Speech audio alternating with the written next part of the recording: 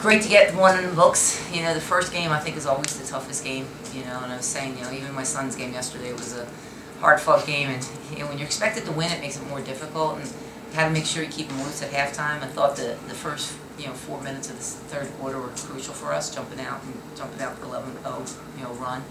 I think that gave us gave us a little bit of room to breathe, and plus I think gave us our confidence because we weren't shooting well. So I think that was a big step to the right direction for the game. Huge difference, and they said it was a priority also, was the boards. You really hurt them on the offensive boards. You extended possessions, and like the coach said a few times, those possessions wound up in a 3 or by them fouling you. And can you talk about the offensive boards tonight? Well, I mean, again, G had 6 offensive boards and Mary had 3, and that was one of the areas we talked about, was just trying to get extra possessions, especially when you're not scoring.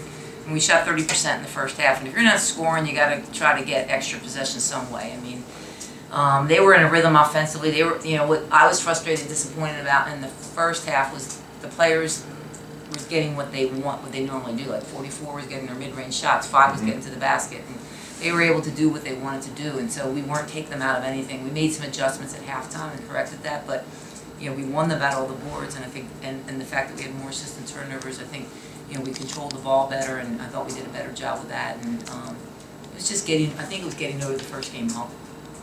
Second half, Lauren was on. We tried to double her. You know, so our goal in the second half was anytime she came off a handoff or a ball screen was going to be a double.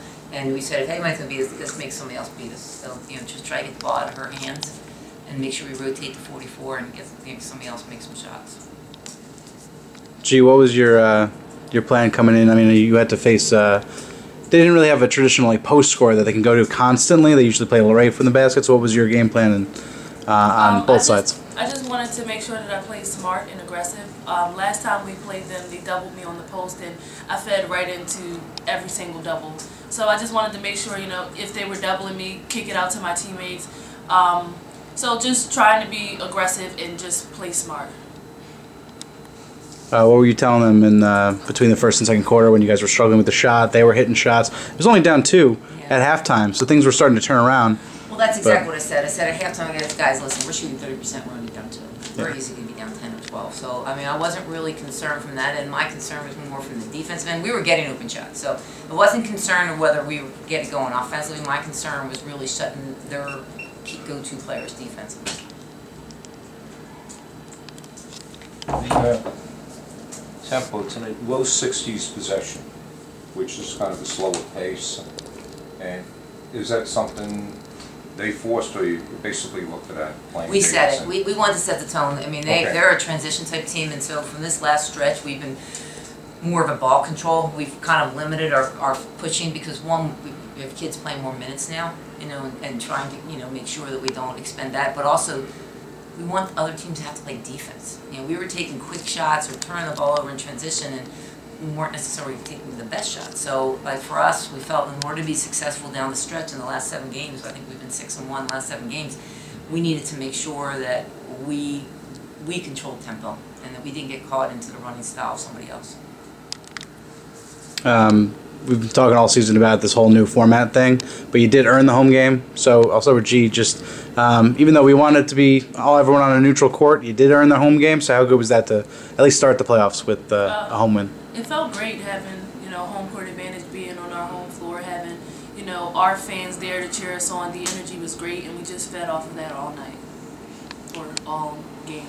Yeah, afternoon. All afternoon. Yeah, all day. Yeah, I just want to give a shout out to like everybody at Fordham, all the sports, all the coaches, the administration, you know, everybody with marketing and ticketing, and you know, our band, our cheerleaders, our dance team. I can't thank everybody enough for coming out and supporting us. It made a big difference for us, and I know our players and coaches really appreciate it. So thank you to everyone in the Fordham community. I'll wrap up with just looking ahead now. I mean, I see St. Louis is up already 22. Last I checked, you've only faced them once. You faced them in a really raucous environment in St. Louis, but now you're on a neutral court. What are you looking back at that game, and what do you want to do differently heading into Friday? I want to pretend that game never happened.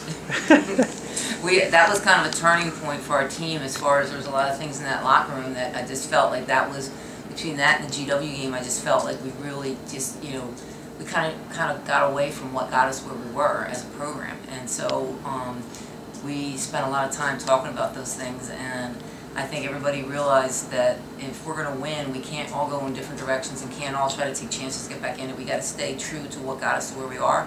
So I think it was a great learning experience, and I have no doubt that we'll be ready for St. Louis.